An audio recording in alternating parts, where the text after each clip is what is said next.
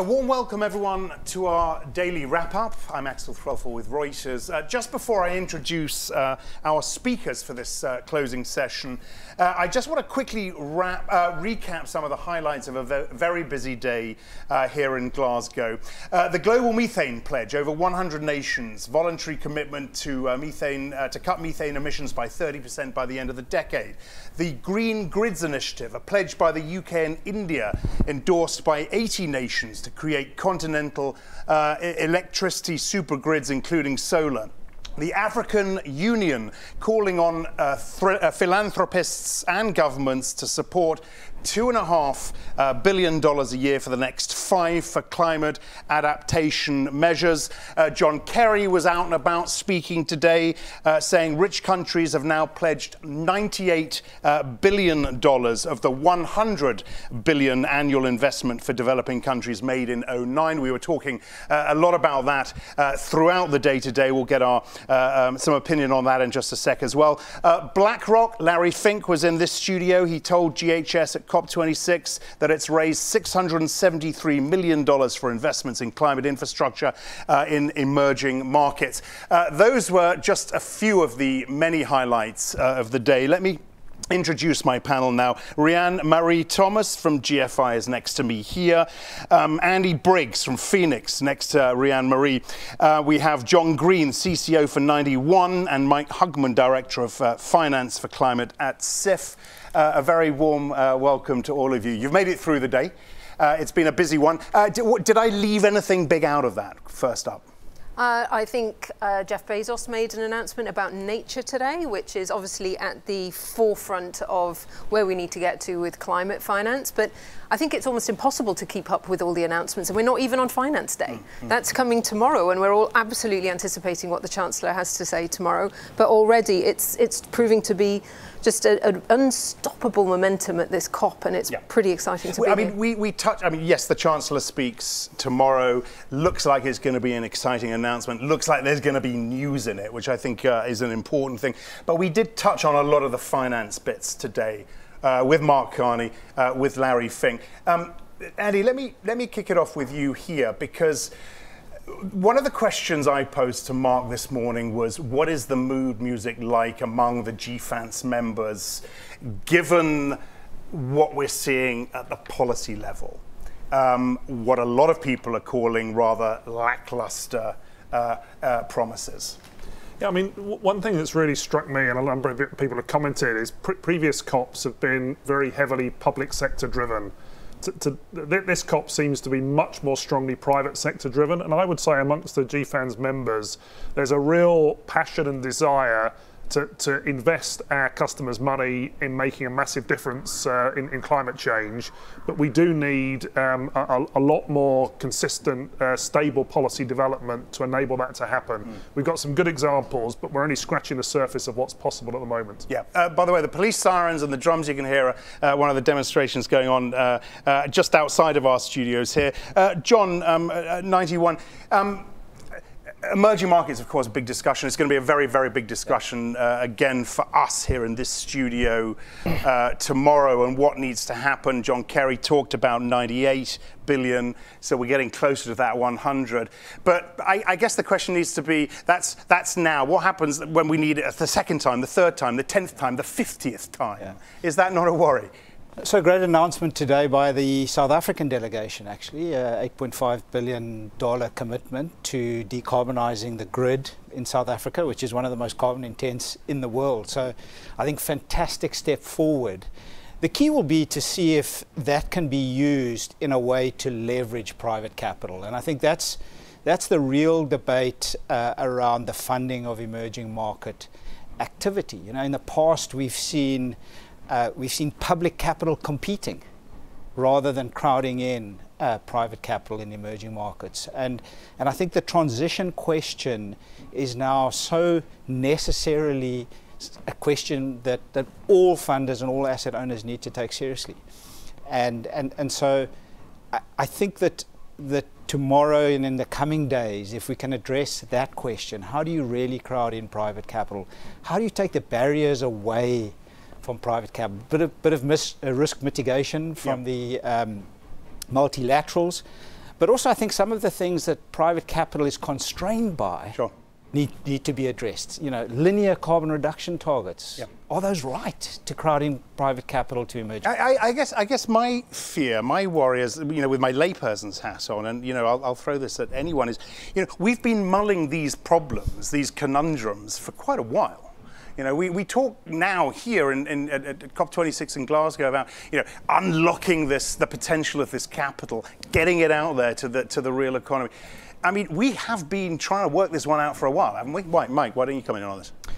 I mean, I think it's a very reasonable point. I think, you know, there's a number of things that policy makers could do, the MDBs with their balance sheets. There's a huge opportunity, I think, for us to rethink that. I would say on the private investor side, I think there is also a lot more that could be done there as well. So John rightly highlights the fact that we still lack a lot of the information, particularly for companies in middle and low income countries. At the same time, I think we need to see large investors also step up and play their role. You know, we as an NGO fund an awful lot of technical work, data work, disclosure. We support governments, we support companies. You know, we've got huge asset managers that have got massive resources, and we really need them to pitch in and start working much more closely with these companies across emerging markets as well to help them with that transition.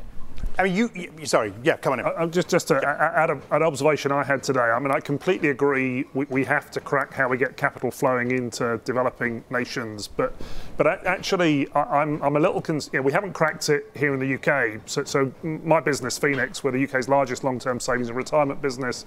Most of our customers are UK-based. Our 13 million customers. You know, we haven't cracked how to get 24 million homes in the UK to use green energy. We haven't cracked how to get the network aligned to have green transport and electric cars throughout the UK. And if we can't do it in our own backyard, how are we going to do it in other countries? So while we need to address that question in developing nations, no question, but we've got to crack it really quickly here in the UK, first and foremost, I would say, and then we learn a lot from that we can take into other areas. John, come in. The one difference I would say is that a lot of emerging market emissions are driven by electricity systems. Most emerging markets actually have fantastic renewable resources. So you can make a huge stride in very short order if you put in place the systems, the funding, and the policy processes to support that. And I think that's a really advanced first step that needs to happen here. Go on, Mike. Well, I'd agree with John. I think there's a lot more that can be done, and I think philanthropy, investors partnering to and remove those blockages in emerging economies. I would say the difference is that here in the UK, we just don't have an excuse anymore. And the reality is that the people outside on the street right now are saying, look, enough voluntary, enough 2050, it's got to be mandatory, it's got to be short term. We have the technology, we have the policy frameworks. We need people to start saying what they're going to do this year, next year. We can fund it. We need that clarity. And I think that is a big difference between emerging and advanced economies, is that here it's just a lot about delay, because we're not making things mandatory, we're not making them short term. And I think that's a big thing that investors need to deal with, both of those in their global business. And we've talked about this, Rhian-Mari, because that's the point, because we can actually act, but we're delaying, right?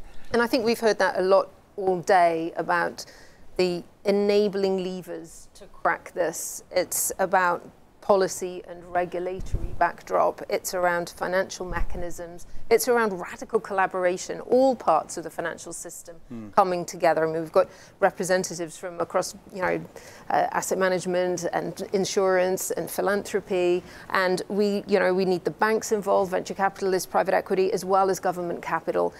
We need to be working out the solutions in the UK, the solutions in emerging markets. It's going to be about collaboration. It's going to be about sharing risk with the right parties. Someone's got to move first, though, don't they? Someone does need to move first, and I wouldn't want to be as arrogant as to think that that our lessons in the UK can only be exported. We can learn from other countries as well, but we do have a stable regulatory regime. We have the advantage that this is not a politically bipartisan issue, and so we do have a number of the real building blocks. And also we have the deepest pools of capital in the world sitting in the City of London. So we have so much going in our favour. You know, another thing, we're talking of acting and talking of, stopping doing things as well, like investing in fossil fuels, was something that Larry Fink touched on today. And I know you want to talk about this, and maybe others can as well. Larry said, look, I'm in favour of a bad bank model for the hydrocarbon industry. These companies are not the problem; they're part of the solution. We need to be thoughtful about how we work with, not against our hydrocarbon companies. Bad bank model for what do you make of that? I scribbled that down when he said it. Yeah. I thought that was a really interesting comment. We don't actually talk enough about the costs of decommissioning, the fact that investing in some of these legacy companies, I'm not sure I share all of Larry Fink's enthusiasm and optimism that some of these organisations are going to be able to pivot. Are we investing in a blockbuster when really we should be investing in Netflix? That's the issue. But we do need a more sophisticated and nuanced conversation about what transition does look like. And the other thing I was quite, whether surprise is the right word, the extent to which he counts on innovation as a solution here rather than, say, a carbon price. But he wasn't putting all his eggs in one basket by any means. But give me a sense, you three, where you are on innovation as the solution. I just think I don't think you can look at it in this way and say it's one or the other. Right. I mean, the reality is that you need that carbon price to level the playing field. You're going to need to drive a lot of deployment. I mean, people also talk about innovation, but it's about deployment. And that's an interesting challenge. It's particularly true for a lot of emerging economies. You need the price too. You need the carbon price to get that change. And those things all have to come together. And it's why we just need more regulatory. And it's why particularly countries like the UK need to stop thinking that voluntary arrangements, long-term voluntary arrangements, if it's for investors, if it's for companies, they're not going to work until we get that regulatory pressure, and it has to happen now. We have to lead now. Go ahead. I really like Larry's characterization of the journey. It's from dark brown to light brown to light green, and that in fact many of the large hydrocarbon organizations have the capacity, have the human resource, have the cash flow, have the execution capability to do what's necessary here, and they are being motivated to do it. And I think that therefore putting all of those businesses into one bucket and treating them the same again is not right. And that's where portfolio level measurement, where portfolio level lenses create such distortions. And that's a problem we have to solve. Yep. Yeah, so I agree with both those points. I think the carbon price is part of the solution, but not the whole solution. You've got to have the innovation and the right regulatory environment and focus on creating the future as well. I also completely agree. We shouldn't just disinvest from brown companies. We need to engage with them and work with them to try and bring about the change, because they will have a lot of the resources and capabilities needed. There'll come a point where it's appropriate to disinvest, but that's not where you start. As an asset owner, we start by engaging and looking really to drive the change through the companies we invest in. Could I just say, though, just on the issue of hydrocarbons, it's fine, but the reality today is that if you look at a basket of IOCs, 7 to 8% of their capex is currently going on low carbon. It needs to be 80% for Paris. People have the opportunity already. Shareholders have known this for years. We have the IEA now making it very clear, and yet this year 90% of shareholders vote in favour of a plan from Shell that is evidently not aligned with Paris.